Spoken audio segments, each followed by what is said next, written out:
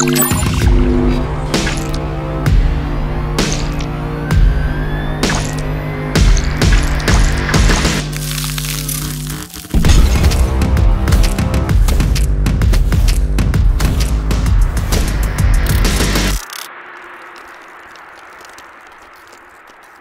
so we're back at the official Digimon, world.digimoncard.com website right here. This is a bit of a surprise because Bandai last week announced that they're gonna have this updated announcement on a banned and restricted list, and here it is today on December 18th. I will include the link to this particular page in the description box down below and in the comments, so definitely be sure to check that out for your own reference. But there are definitely quite a bit of hits that are kind of surprising, a lot of things to talk about, which is really interesting. And I did take a quick glance over it, but, you know, here overall, I haven't really read too much and go into detail. So we're just going to go through and sort of like, you know, give my opinion and my insight as well on what their suggestions is. This is a little bit interesting to start off because it's actually for us in the English card game is effective on March 1st, 2024 of next year. That's basically like 2.5 months or even like 3 months away from now, which is quite a bit. And it's actually the first time we've seen Bandai actually hit a certain amount of cards that we haven't even gotten yet, which is pretty crazy. But now, as for you guys who are playing the Japanese format, you guys are getting this list way earlier, and the list is exactly the same when it comes to the cards, which I'm pretty sure.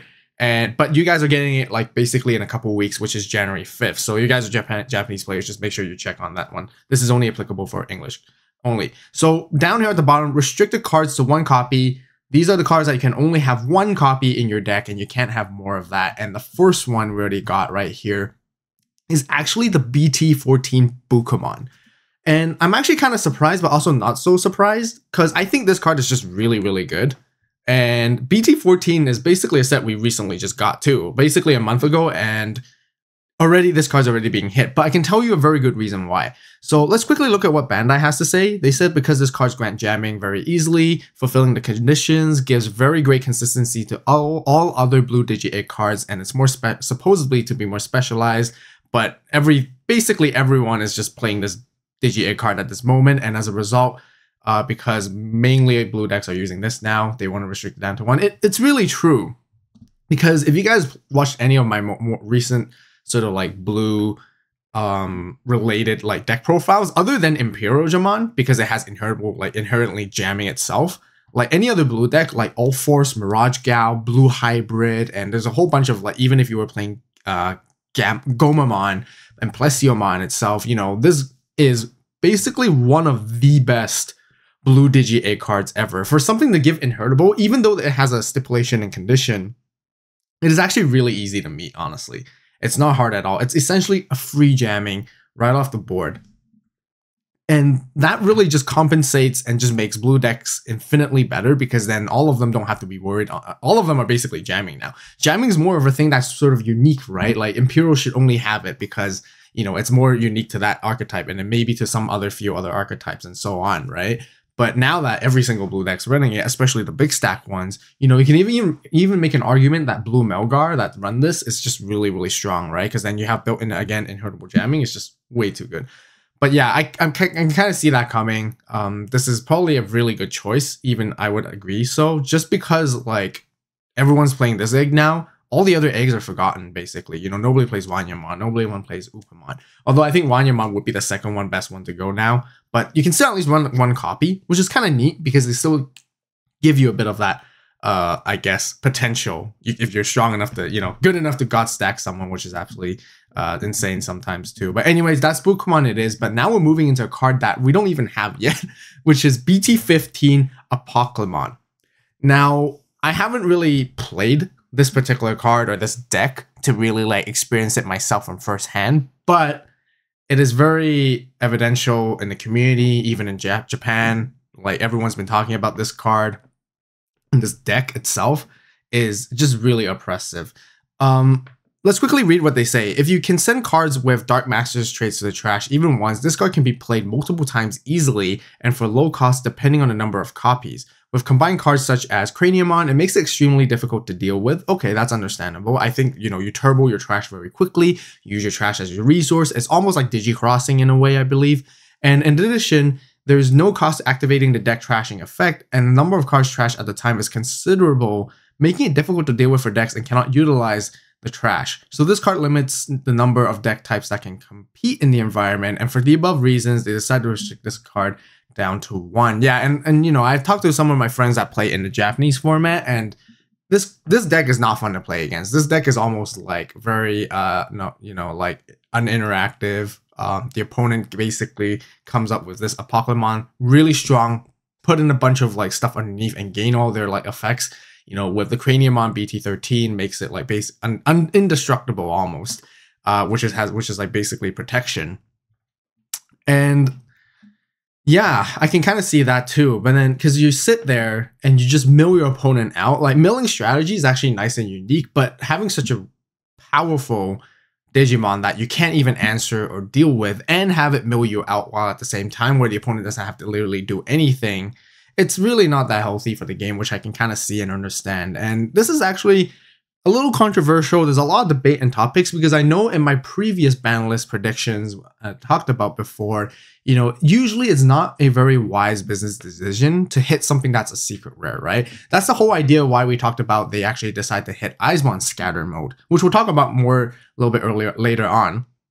But the whole purpose of hitting scattered mode was so that they actually want to hit this engine indirectly without hitting the secret rare, which makes a lot of sense. But even without scatter mode, that's what I'm hearing, is the deck can still function fine. Basically, it was untouched. It didn't do anything to it. It kind of still just operated the same way, but they just play a different engine to get there. And it's just equally as fast. Maybe a little bit slower, but otherwise, yeah, that's what I heard. And because of that, like, also a secret rare card is usually a major hit, right? It's really the determined factor of whether you want to buy multiple boxes or just one box and whatnot. You know, this can affect, you know, their business decision in terms of sales quite a lot, and it will affect it when it comes to BT15 around, because I know some of you guys might be buying fewer boxes now because you don't need 4 copies of Apocalymon anymore. This card is restricted down to 1. I don't think it was ban worthy, but I think restricting it down to 1 is okay. I'm not entirely sure. Maybe if it comes out, it's really like, there's no way to deal with it. I'm not sure. We'll have to see by then. But I think this is also a good sign that Bandai is actually listening to us as a community. They understand the feedback, and people are mentioning this a lot, I believe, that this card needs to be hit. And I think, you know, it's a tough decision. That's what I'm trying to say. Like, you know, I'm trying to play devil's advocate, being on both sides as fair as possible. It's hard for Bandai to actually just ban this card outright too. Not ban, but like even restrict it down to 1 because it is a secret rare at the end of the day. You know, you imagine by the time when the set comes out, you're opening multiple boxes and you pull multiple of these, you really don't need them. So yeah, but it's going to be interesting. Let me know what you guys think in the comments down below based on this one. But this is very, very early on to say. But again, it's not effective until March 1st, which I believe is basically when around that time of the set that comes out, I believe. Actually, it's basically the moment it comes out, I think, if I'm not wrong. Now, this next one, a lot of people are talking about this already. Surprisingly, for first, the Gabumon X antibody engine from EX5 needs to be hit too. Now, this doesn't affect any of us that are playing in the North American Nationals coming up in January, because again, this is going to be March 1st. So very clearly that this engine and this deck is still going to remain the way it is. I find it really interesting if they actually hit it prior to that, but I also don't think it's a great idea because it really, really would hinder and like really make it worse for their product, because then, you know, what's the point of getting EX5 now, right? So at least we're still, you know, getting EX5. We still want to buy multiple copies of EX5 because we want to build this Gabumon X. But after that, after Nats, as soon as that comes around, and maybe a little bit in the beginning season of next year, this card is basically gone. Now, White Gabumon specifically. In Garurumon deck, this card offers both higher consistency and speed than other cards, which is true. In addition, this card's inherited effect grants a protection effect, making it difficult for opponents to respond from the beginning of the game. As a result, it's little reason to use for other cards, and because of the importance of this card is so great for above reasons, decide to restrict it down to 1. This is a great card. It's a searcher on play when digivolving, 3 cost, even though it might cost 1 to digivolve on top of an egg, but you're usually digivolving for 0 on top of a Gabumon. If not, you just hard play it to search. And its inheritable for level 3 is relatively too strong. It's like Agumon X from BT11, but even better because all turns once per turn, when this Digimon is like Garurumon or Omnimon and its name will be deleted by battle specifically, you just need to return 2 non-Digi 8 cards from your trash to the bottom of your deck to protect it. And it goes on further as we see the other evolution line too, because you can build double protection. And being able to build double battle protection does make it very hard for decks to actually overcome the Garurumon stack, and they're just way too strong because of that. And again, it has searching consistency. This kind of made like Gabumon X from BT9 obsolete completely. Like nobody plays that at all, even because of how good it is. Not to mention it's also like double color too, which is pretty insane. Now for the next hit, it's definitely the Digivolution version, Garurumon X Antibody. It essentially does the same thing when it comes to Inheritable, which is why I was talking about double protection early on.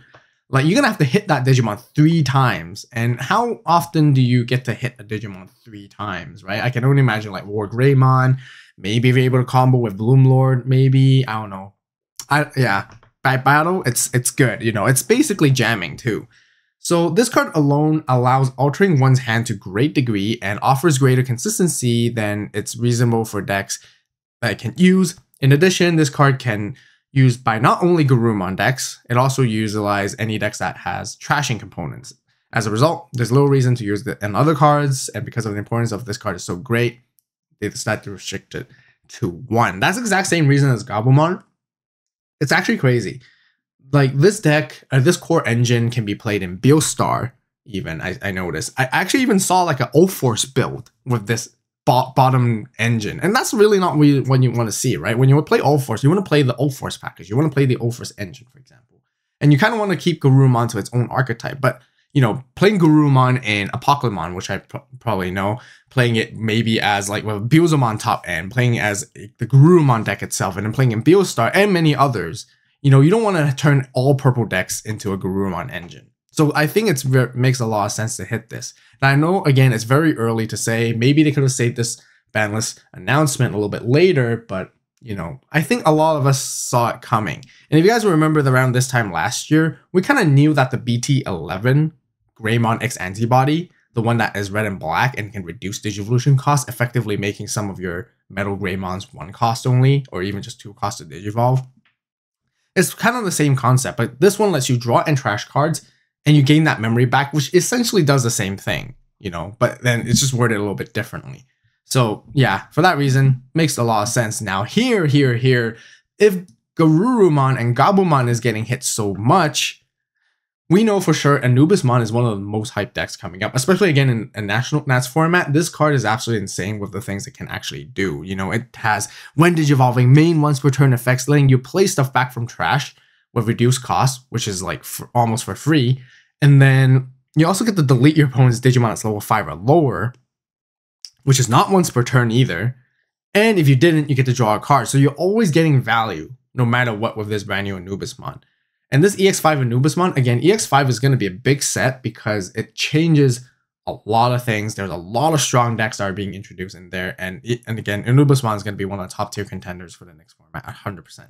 So let's see what they say. This card has high board retention and control due to its continuous play and removal effects, exactly what we just read.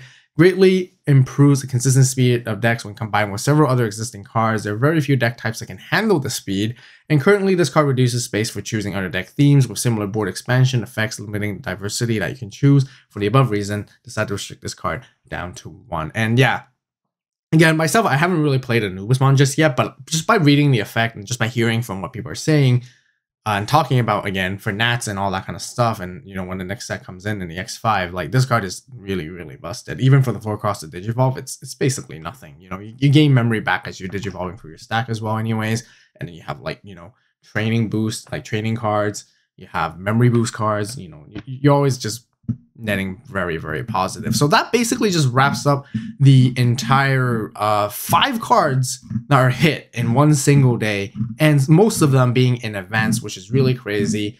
Actually, all of them being in advance. So we still get to enjoy Bukamon a little bit, but here comes in a little bit of discussion, because I did mention about Eismon earlier with Apocalymon. You know, Eismon, what do you guys think? Do you guys think it's a problem? Should Eismon stay in the list? Should it actually come off immediately?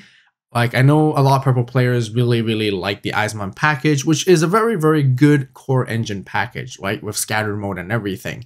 So maybe it can come off. I'm not entirely sure, but I kind of understand that Bandai wants to like wait and see a little bit and see how things shift and how, you know, how the game turns out. And then I believe they'll make modifications as we go. But no cards that are coming off the list this time. If you guys feel like if there's any particular card that's on the list from prior should actually come off, comment down below as well. But yeah, that's basically wrapping it up. I'm pretty surprised in a way where we're, you know, getting to see a list this soon, like basically 2 times in the whole year. Although again, this is way more advanced than, you know, way more advanced notice than we anticipated anyways. But yeah, there's going to be a lot of changes. It's interesting. I for sure overall, you know, I'm okay with this list really just because, you know, we don't want to play an oppressive meta where everything's the same thing and really strong. Like, you know, over there what Japan had. And I know like Japan had a lot of issues too, you know, having, you know, things not really affecting them. But anyways, I digress on that part. So yeah, if you guys haven't done so yet, be sure to check out the AVAULT store right now with the Winter Zero collection and all the new stuff on there. We still have sales going on. They're going to be gone by the end of the year, so you definitely don't want to miss out. Definitely go on, hop on there right away. And yeah, check it out, and I appreciate all the support. But yeah, once again, comment down below what you guys think. Give this video a like. Make sure to subscribe for more if you guys want to see more. And like always, and as always, you guys have a great day, great night, wherever you are. See you next video. And this is AVAULT signing